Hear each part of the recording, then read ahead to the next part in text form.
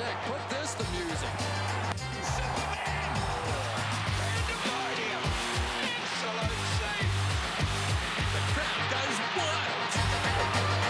Kia ora, good evening, I'm Wairangi Koopu, she's Taylor Curtis. And the crowd goes wild on a Barlina. Taylor joins the greatest bandwagon of them all. Zoe is fast, Storm isn't. Izzy is ready to flip the script in the UFC. And grassroots rugby, baby. All that plus Super Rugby and the women. That's it.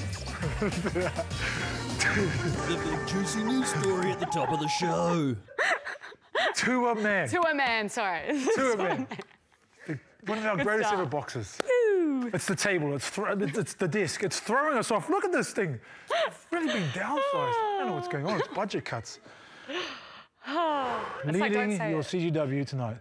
Terrible, terrible news for the fans of the Black Caps. The steady ship has been rocked. Yes, Captain Kane has ruptured his ACL. Remember this dodgy-looking landing during the IPL opener over the weekend? Well, our worst fears have been confirmed. It's unlikely that he'll be available for the World Cup, but from our perspective, we certainly haven't given up hope on that. It's unlikely that he'll be available for the World Cup, but from our perspective, we certainly haven't given up hope on that. On your Gaz, but with ACL recoveries typically taking around 12 months and the Cricket World Cup being just 6 months away, at this stage it does not look unlikely. But at this stage it does look unlikely. You take Kane the player for a start, but then Kane the leader and the person he is within our group as well, then it's a huge spanner in the works for us. We're crying with you, Aotearoa. Elsewhere in the IPL, Trent Bolt and Rajasthan lost to the Punjab Kings today, but tune in tomorrow to see Lockie Ferguson, Tim Southee and Kolkata take on Bangalores, Michael Bracewell and Finn Allen. That wasn't a filter on James Buchanan's face, by the way. That's just his normal face most of the time. He looks like that all the time. Yeah, unless the Chiefs are winning, of course, and then it's upside down the other way. He's in his Chiefs gear and crying. I know. He misses them because they don't have a game this weekend, that's why. That's tough news. I mean, 6 months away is the World Cup, but I mean, 9 months on average. Have you done an ACL? No, luckily. Yeah, no, it is a slow, like painstakingly slow process. So yeah. I don't think he makes it. But I mean, his influence is probably still going to be there around World Cup time. Yeah. And we've usually bring in big dogs like that to come in and do a little yarn, don't they? Yeah. Like, he'd just be out there just peppering them with like advice and leading the way from the sidelines. Yeah. Oh, gutted. Does cricket have sidelines? I don't know. The Warriors definitely have sidelines, and the Warriors have won 4 from 5 so far, and everyone is jumping on the bandwagon, including everyone in this office, right, Taylor Curtis? Yeah, well, I've actually been a fan since day one, thank you. Here's proof from when I paid my boys a visit. Day one, baby! See, I haven't seen you here. They always bring boys usually. Isn't that what usually happens? How we started winning, you come over, eh? You just want to join in. Is that bloody obvious? Nah, whatever, I'm day one. Everyone knows me out here. Are you going to leave the thing on too? So normally day ones don't have tags on their stuff. Okay, I've been found out, but who wouldn't jump on the bandwagon after that epic win over the Sharks? Walk us through your reaction seeing that kick go over. Oh, it was just an unreal feeling, to be honest. It's probably the best comeback game I've ever played in. You know, Shawnee, the leader he is, he took that kick and he got it in. It was an awesome feeling too, so yeah. I'm not even sweat that much, but it was one of those games where you start sweating, you start panicking and jumping all over the shop, so it was good to get the win. Since I'm on the wagon for the long haul, I reckon I better learn the league lingo. So what is shape? Shape is just a attacking play. It's just giving options where it's a lead or back door. Back door? No, I really don't know. I haven't heard that one. Oh. You made that one up yourself. Out the back shape. Oh, yeah, righto. Who's making up these questions? These wise questions. If you're yelling, find your front, what's that?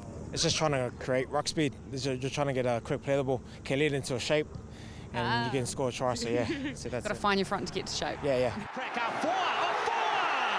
It's a try. You've played the Newcastle Knights before. What do you take from that game going into this one? They got some big forwards and fast outside backs. I guess it starts up front, trying not to let them find their front, put them on their back, and it minimises the space and the amount of ball that the outsides get. Dom Young There'll be plenty more wins this year, so I wonder, how do they feel about those jumping on the bandwagon? We got a few of them now.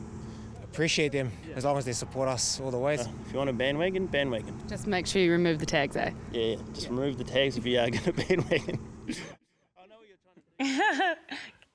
Am I officially?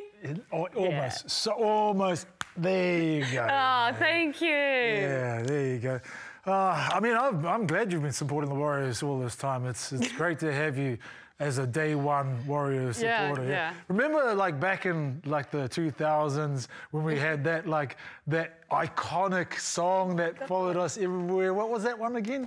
How did that go? Something about faith, matter of faith. Yeah. How did it go again? Day one, faith? I remember the 1995 when they ran out flames. Right, so you remember that when you were 3 years old, you remember that? I wasn't even born. I was a 1996 baby.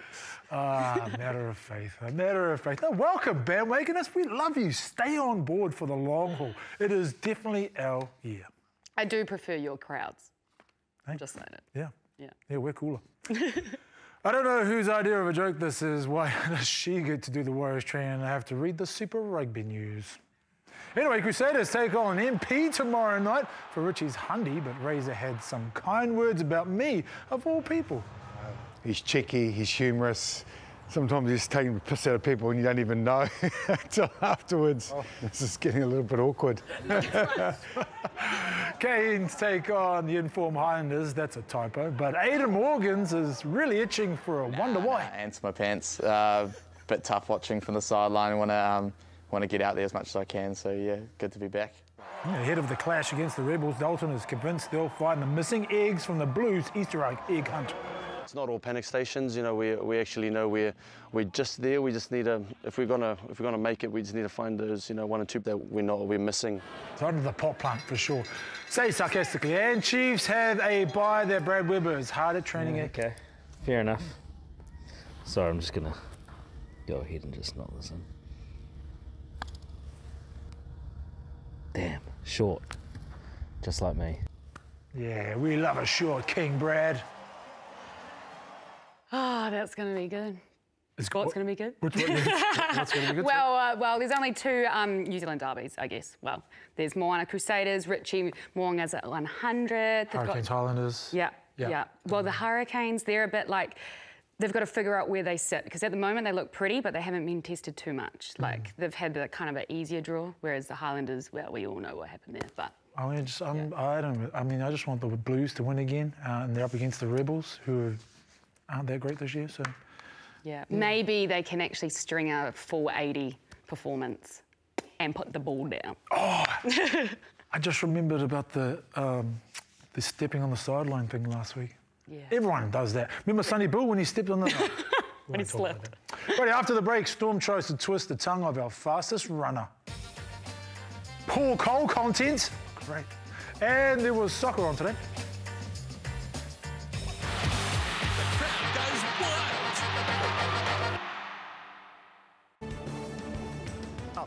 Seamus Power from Waterford in Ireland. This is at the 8th.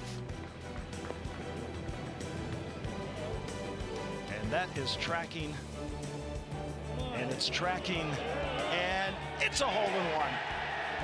Yeah, Seamus Powers with a sick hole-in-one in the Masters Par 3 contest today. And it wasn't just the luck of the Irish. This happened at the very next hole. Tracking. Oh my goodness. Tracking. Again. Wow. Oh, good. Man, Brilliant. that's awesome. Ryan Fox as well plays in his debut Masters tomorrow. I know, it's massive. Very, very exciting. I think he placed 4th in that tournament too, with his dad as his caddy. Yeah, well, in the Par 3 course, but yeah, he starts at like 4:30 a.m. I don't think I want my dad as my caddy. Be annoying. Anyway, unless you've been living under a rock, which I completely understand because rent is ridiculous these days, the name Zoe Hobbs is one you've probably heard a lot lately. After running the 100 metres in under 11 seconds, not once but twice this season, we insisted on sitting down with her. But as you can imagine, she's been in hot demand. And yes, okay, we're a bit late to the party, but yeah, just roll the bloody tape. Irish wristwatch, Swiss swish rock. Irish wit. Irish wit. Irish. Oh my God, this is too much. I give up. You're doing so well. I know. Saying Irish wristwatch, Swiss wristwatch really fast may be tough for Zoe Hobbs, but running really fast certainly isn't. Wow! Zoe Hobbs has broken 11 seconds. Please let it stay there, and it has. It's been rounded down to 10.97. In your own words, how would you describe the last month or so? Crazy. It's been overwhelming, a lot to process in a short space of time. We didn't expect to run that fast so soon, but it's really exciting for my team and I to be in that position now, and we hope to build on it. Zoe and her team have been chipping away at her technique for a while now, and she's finally reaping the rewards. Nerd out with me for just a second. There's two different strengths that sprinters can play on, and my strength is the cadence side of things. Other sprinters, so a bit more rapid, quicker turnover, and then others' strength could be the stride length, but that's not been my traditional strength. So we've really tried to channel getting more out of my length and my stride. So I think I read 4 less strides per 100 metres at the moment? Yeah, I think roughly. We've been tracking that data for quite some time now. This has been since high school, I think we've been looking at that. So it's been over several years that it's changed. Yeah, there's a lot of work that goes in behind the scenes and technical changes. It's quite hard to change things technically when you're working at 110% as well, so yeah. And all this happens in under 11 seconds. Our domestic season may be over, but for Zoe, her season is just heating up. She's off to the Doha Diamond League next month, where she'll be racing against the global superstars of the sport, like Jamaica's Shelley Fraser-Price. I think running in New Zealand is going to be a lot different to, May when I line up against that competition, because the likes of Shelley is going to be out ahead of me. But I've got to get used to relaxing next to that and not tensing up, because I think that's been a big part of what's allowed me to run so well this domestic season. I went in very relaxed. There was no pressure at all. I think it's proved that how much relaxing can do to your form. Well, let's put it to the test. Irish wristwatch, Swiss wristwatch. That wasn't very fast. Storm Purvis, crowd goes wild. Do it, quickly, do it. That's Irish wristwatch, Swiss wristwatch. That's not too bad. That's too bad. I saw Man, I wonder if potentially she could do that at that pace with a league ball under her arm on the wing for an NRLW team. Yeah. Well, Sevens have already tried to poach her, but she's like, she's not Really? interested yet. Oh, man. We got to wait. If she could play for us. All right, to the glass case of emotions now, also known as the squash court, where Paul Cole is about to defend his British Open title in Birmingham this weekend. And let's not forget last time he was there, he won a couple of Com Games gold medals, but up till 2 weeks ago when he won the Canary Wharf Classic, Paul found the pressure of being #1 affecting his game. Stroke to make it, 11-7. I achieved probably, 3 of my biggest career goals within a very short amount of time. It was a whole new pressure for me being obviously at the top, being one. It wasn't something I've ever had in my career before. It's hard being the best and staying there, Wai? Yes, indeed. And thankfully for Paul, he seems he's figured it out.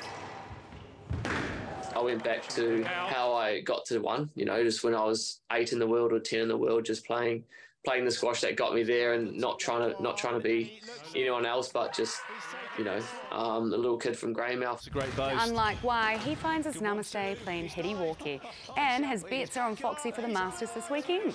When I have a mental breakdown on the squash court, the golf's the first thing that saves me. So I'll be tuning in this week. I've got my bets down. I've got Foxy for top 30, so no doubt he's going to come through for me. Pressure is on, Ryan Fox. Right, grassroots footy is the bloody backbone of this country, but the small town of Reporoa is home to not only Sam Keane and Scott Curry, but also one of our very own. Yeah, so we sent our rural reporter Fitz heading to his old stomping ground to get the scoop. Was it just an excuse for a trip home? HR thinks so, and now Fitz has a written warning. 4 years ago, we were top of the table. We won it. We can get back there. We just got to work on it, get the boys here and get it done. Who doesn't love a grassroots rugby comeback story? And it doesn't get any better than this. It's a little more red bands than RMs at Reporoa Rugby Club, and they've dealt with some peaks and troughs. Farm pun. But a little bit gutted last year, there was no team, but it is what it is. I had to go into town, like Rotorua, to play rugby. We've got a team this year, and we're proving that we're here, ready to go. It's a club that's close to my heart. And this year, everyone's getting stuck in, even if it means being a little late. I heard one of the boys, he came off in the second half because he had to go milking. There was two of them actually, two of them. Yeah, our prop and our winger. They were meant to go at half-time. They gave us another 10 minutes and then they took off, so yeah. Rocked up first week, 15 players turned up and they're like, oh, you're starting. And then by the end of the game, we had about 20 total, 5 sitting on the bench. So a few boys jumped off the sideline, put the beers down, picked up the boots and hooked into it. Just trying to get everyone down to trainings and that, Thursdays. Pretty hard working around milkings and stuff with all the boys milking it. They don't finish till 5 or 6, some of them, and that's when we start training. Yeah, it's basically cow shed, play rugby, back to the cow shed for us. The local vert reps, I figured I'd better jump in and play with the boys and hopefully a few of them start buying a bit of product. But it's not just vert reps and farmers. There have been some big names that have pulled on the green and white. Yeah, well, these young kids here are all well aware of the influence that Sam's had on our community and the Curry boys. You know, Sam played all his JB out here on this field. I spent the whole day trying to chase down the two coaches. Just 2 questions. But turns out they just needed a bit of liquid courage. Born and bred here, played all my footy in Rep Raw. I do all I can to keep the team on the park. We're not here for ourselves, we're just here to see somewhere for our community to go to. Young fellows, old fellows, all coming back, having a laugh. The rural community based itself around the club. Car parks full, people everywhere, and there'll be a few beers, I'm sure, in the clubhouse tonight. It's Peanut and Jack from Dickie's Direct 38, signing off for Crowd Goes Wild. Up the green and white. If you haven't seen it, The Ground We Won, it's awesome documentary about Reparoa rugby. Right, still to come on the show, Team Izzy all day, baby. And who blew the bloody doors off this morning?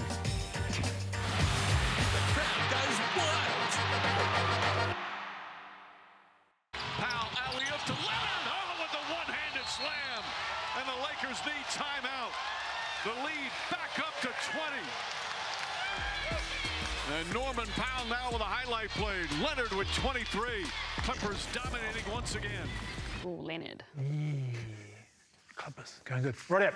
Predator is one of my favourite movies, partly for the awkwardly long handshake at the start that became a meme, but mainly because I'm a huge fan of the hunter becoming the hunted. And that theme is exactly what Israel Adesanya will be looking to channel as he looks to win back his middleweight title against Alex Pereira at the UFC 287 on Sunday. I'm the hunter now. I've just been hunting, like in every sense of the word, and I'll make sure, like when it's time to fight, I'll hunt him down. I'm not sure if Izzy will walk out covered in mud, but he does seem to share the laser focus of Predator Arnold Schwarzenegger in his quest to beat the big, scary Brazilian, and he's got no time for distractions. Like legit, Sorry, it's just distracting. It's spanned across. Can you guys keep it quiet in the back, please? Whoever is there, opening the door. Sorry, I'm trying to think. The pair fought last in November, with Pereira winning via stoppage in the 5th round. He has this special ability to recover and put his foot on the gas. So I have to find a way to take him out of the driver's seat, which I will. Yeah, Izzy is looking to take Alex out of the driver's seat and bark all the way back to the belt. Like an excited dog outside a dog park in the car. Yeah, totally. My dog ate my mum's spaghetti the other night and its arms were weak, knees were heavy. Wait, dogs don't have arms or knees, do they? This is my Eminem moment, my 8 Mile moment, you know. You get one shot, do not miss your chance to blow. This opportunity comes once in a lifetime, and this is it. But unlike 8 Mile, Izzy's writing a horror movie on Sunday. What if I get it done better than he's ever done it? What if I butcher him and beat the out of him? Sounds kind of gross, but I'm into it. And we're all behind you, Izzy. Gonna be watching this Sunday, bro. Go hard. We're backing you all the way, brother. Shout out to the also Israel Adesanya. Well, you're gonna him up, you know? Shout out to Israel Adesanya, eh? My man. I know you're looking forward to going out there and just smash him, man. Right, Pomadi. Crowd goes wild. To a man. Man, that's massive. To a man. Yeah, to a man, yeah. Yeah, that was him, by the way. Yeah, no, I know. I mean, huge weekend for him. I mean, he has said this is his moment. This is his opportunity. This is probably his last opportunity. Yeah. But then, you know, if he wins, they'll have to go again, which was sort of big money, but do people want to see that again? Yeah. But also, he hasn't had a fight since the last time they versed each other. No, they usually don't fight in between. Like you were mentioning off the break, it was a very short turnaround. So yeah, relatively short. Is that normal? I mean, 4 or 5 months is about right. You know, like I think they would have already had it in their agreement that they, like whoever won might have got a challenge, or especially Izzy, being that he lost. But yeah, it's about right. So is it normal to not have a fight leading into it? Nah. Or okay. Well, I mean, the champ might fight in between, but maybe not Izzy. Yeah, okay. Yeah. But it'd have a longer time to prepare for it. Yeah, sure. Yeah. No, it's going to be huge anyway. Book it, guys. Yeah, this Sunday. Well, forget Arsenal and Man City, forget Klopp and Kane, and the big story of the English Premier League season are Newcastle United. Hoy the lads! Hands up if you love the Magpies. Of course you do, Kieran, and you were a big part of the 5-1 win at West Ham. But only for a moment. St Maximan driving back in. It's a perfect start for Newcastle United. Newcastle have never won the Premier League and finished 11th last season. Now they're on target to make the Champions League. So here's some Newcastle music to celebrate. Oh, again, caught in possession and run at the start of the second half. She just kept the pressure on. Guimaraes playing it forward. Oh, Fabianski, what a mistake. Down in the tunnel trying to make it pay. He got the action, he got the motion. Oh yeah, the boy can play. Quickly, Joelinton taking the ball into his stride. Ocean turning all the night time into the day. The song about a sweet love. A sensational season for Newcastle United. Do the walk all night. Yeah, do the walk all night. Yeah, the Knopfler brothers are Geordie boys. Also today, Marcus Rashford scored his 15th goal of the season to give Manchester United a 1-0 win over Brentford. Man U are third as well, but miles behind Newcastle on goal difference. What's up with me? Chris Wood, apparently, with James Kane was telling me, Chris Wood is only on loan at the moment. So technically, you can go back to Newcastle and play in the Champions League, which could be quite big for him. Yeah.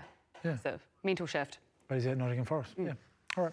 Finally, tonight, with the fight for life fast approaching, two of Peach Gym's unbeaten fighters were sent an offer they can't refuse. No, not a private tour of CGW office, but rather a private training session with the boxing royalty, David Tua. Man. When you want to be the best, who better to learn from than the legend himself, David Tua? What was it like smacking the champ, mate? Yeah, that was awesome, man. It was crazy kind of doing it with him. You know, it's the first time I've been in his gym, first time doing pads with him. I never thought I'd be punching him. I don't think any of us would think about punching David Tua. No, but I was like, yeah, my one and only opportunity. Why not take it up, right? So I always have to tell him, hey, not too low, man, not too low. But certainly, you know, good on them. They go for it. Yeah, very, very strong and good body shots here. Do you miss it? Not at all. Yeah. Not at all. But I love teaching. It's an honor to break bread, you know, with these young champions coming through. Unbeaten Miyamoto headlines the Fight for Life bill, taking a shot at her first world title against Canadian Tanya Walters. I'm bloody excited and ready to go. Let's go. Bring on the rumble. Certainly another amazing opportunity for other female boxers to be inspired by what she's doing, what she's trying to achieve. And IBF Australasian double belt holder Jerome has his eyes on the bigger prize too. Knowing in the back of my mind, winning this fight and doing so well in this fight, this can project me to bigger fights, and obviously the goal is to be a world champion. What's your feeling about Jerome as a boxer? Amazing talent, young talent coming through. He's obviously encouraging a lot of other young amateurs coming through the ranks that, you know, maybe they don't have to go as far as like the Olympics or Commonwealth Games to turn pro. These guys are both fighting in a charity gig. These things seem to be a big part of New Zealand now. Are they important to the boxing world as well? Definitely. It's almost becoming part of our culture. It's an opportunity to give back. It's an opportunity for others to give boxing a try and see if it's a sport for them. Good thing for boxing, absolutely. Yeah. Catch the Fight for Life on April the 27th, live on Sky Arena and Sky Sport Now. Josh Gromfeld, crowd goes wild. Jerome had the opportunity to spar or do some work with David Tua, and he forgot his shoes. Oh. He literally forgot his shoes. Did you see him in bare feet? Doesn't look like he needs them. Yeah. Doesn't look good. 27th of April is that Fight for Life as well. Yep. So, yeah, get on board. Big weekend of sport, guys. Warriors, Knights over there. Ooh. Hurricanes. Bring it. Here we go. Hurricanes are going to smash the Highlanders. Have a good Easter. Hey, look out for our desk on Trade Me. I think somebody stole it, by the way. Yeah, it's tiny. Yeah, goodness me. This is sick. Put